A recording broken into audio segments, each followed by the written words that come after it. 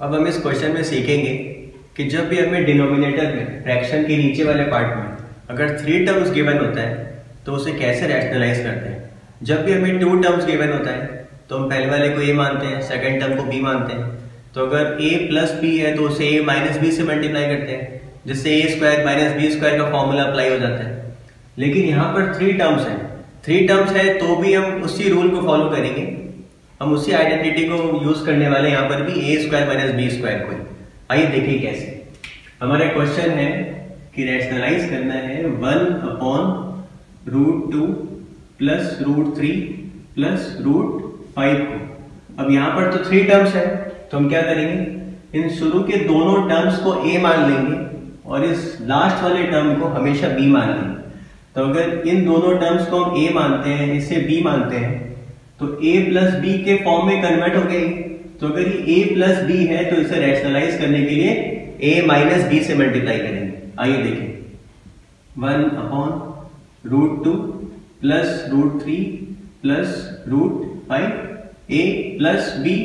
Rationalise करने के लिए क्या करना पड़ेगा, जैसे a माइनस b से मल्टीप्लाई करना पड़ेगा। सिर्फ नीचे मल्टीप्लाई कर नहीं सकते तो ऊपर न्यूमरेटर को भी मल्टीप्लाई करना पड़ेगा, √2 प्लस √3 माइनस √5 से। 1 को जब इससे मल्टीप्लाई करेंगे तो फिर क्या मिलेगा हमें, वही √2 प्लस √3 माइनस √5। नीचे क्या मिला, ये दोनों टर्म्स को हम a मान रहे हैं, a plus b, a minus b। तो a प्लस b को a माइनस b से मल्टीप्लाई करने पर क्या मिलता है, a square minus b square. तो यहाँ पर a क्या है, √2 प्लस √3, तो ये हो गया a का स्क्वायर माइनस b स्क्वायर, यहाँ पर b क्या है, √5। अब देखिए ये ऊपर तो एज इट इज ऐसे कैसे लिखना है हमें, √2 प्लस √3 माइनस √5 अपॉन नीचे क्या बच रहा है, a प्लस b का होल स्क्वायर। तो इसकी आइडेंटिटी क्या होती है, a square plus b square plus 2ab। तो यहाँ पर a क्या है, √2, तो √2 का स्क्वायर क्या होगा, 2 प्लस b स्क्वायर, यहाँ पर b क्या है, √3, तो √3 का स्क्वायर क्या होगा, 3 प्लस 2ab, मतलब प्लस 2, a क्या है, √2, b क्या है, √3, √2 इंटू √3 क्या होता है, √6। तो 2ab कितना होगा, 2 इंटू √2 इंटू √3, मतलब ये भी हो गया 2√6 माइनस की जगह माइनस, √5 का स्क्वायर क्या होता है, 5। अब नेक्स्ट स्टेप में आते हैं, ऊपर तो as it is √2 plus √3 minus √5 ही बच गया। नीचे क्या बचा, 2 प्लस 3 कितना होता है, 5, 5 माइनस 5 कितना होता है, 0। तो नीचे क्या बचेगा, सिर्फ 2√6। पहले हम देख रहे थे कि यहाँ पर 3 टर्म्स के साथ रूट था, लेकिन अब सिर्फ इसके साथ ही रूट है।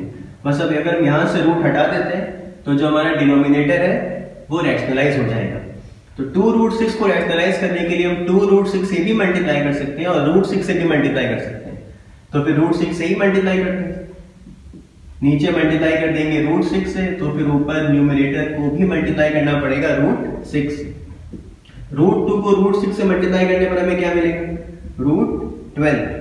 √3 को √6 से मल्टीप्लाई करने पर क्या मिलेगा, √18। √5 को √6 से मल्टीप्लाई करने पर क्या मिलेगा, 30 upon 2√6 multiplied by √6, 2√6 multiplied by √6। Next step, 12 का प्राइम फैक्टर्स में चेक करना पड़ेगा हमें कि क्या कोई ऐसा टर्म भी है क्या जो 12 के अंदर 2 बार आ रहा है। तो 12 का फैक्टर्स क्या हुआ, 2, 2, 3।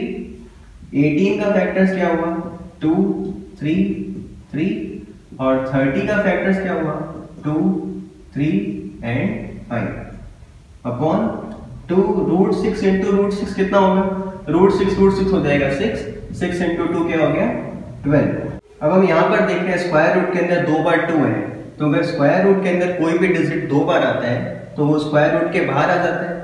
जैसे अगर स्क्वायर रूट के अंदर 3 का स्क्वायर दिखता है हमें, मतलब अगर 2 बार 3 दिखता है तो वो स्क्वायर रूट के बाहर आकर के 1 बार 3 बन जाएगा।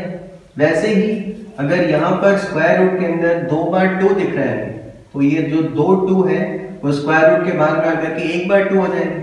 तो हम यहाँ पर लिख देते हैं 2 और ये जो 3 था वो अकेला रह गया, √3 प्लस यहाँ पर भी हम देखते हैं स्क्वायर रूट के अंदर 2 बार 3 है तो ये 2 बार 3 बाहर में आके 1 बार 3 हो जाएगा। और ये जो 2 था वो अकेला था, तो वो अंदर अकेला रह गया।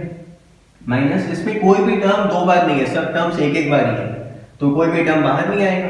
5 इंटू 3 15 मल्टीप्लाइड बाई 2 30, मतलब इसका आंसर क्या आ गया, √30/12। इस स्टेप में हमें हमेशा ये चेक करना चाहिए कि क्या ये 12 कैंसिल हो सकता है। 12 कैंसिल तभी होगा जब हमें यहाँ पर कुछ कॉमन मिल रहा हो। यहाँ पर 2 है लेकिन यहाँ पर तो 3 है, तो फिर इन तीनों टर्म से कुछ कॉमन आ नहीं रहा, तो 12 कैंसिल हो नहीं रहा, तो फिर यही हमारा फाइनल आंसर हो गया। Thank you.